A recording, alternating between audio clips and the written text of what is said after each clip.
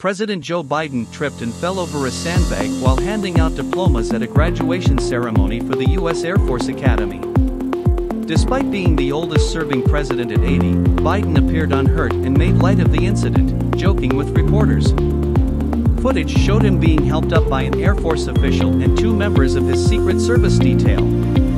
He later walked back to his seat unassisted and jogged to his motorcade. White House officials confirmed that Biden was fine and attributed the stumble to a sandbag on stage. However, concerns about the president's age persist, with critics questioning his fitness for a second term. Recent polls indicate that a majority of U.S. voters are worried about his advanced age. Former President Donald Trump, a potential 2024 contender, reacted to the incident by suggesting caution and referencing his own previous stumble.